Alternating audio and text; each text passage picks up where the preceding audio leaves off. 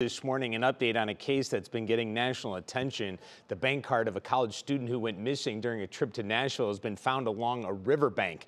Card belonging to University of Missouri student Riley Strain was discovered yesterday afternoon on the banks of the Cumberland River by two women who found it, heard about the search for Riley on social media, and since they live in the area, decided to help. Strain was last seen at a bar on March 8th when he was kicked out for being too intoxicated. Surveillance video shows him walking toward the river, which was searched last week.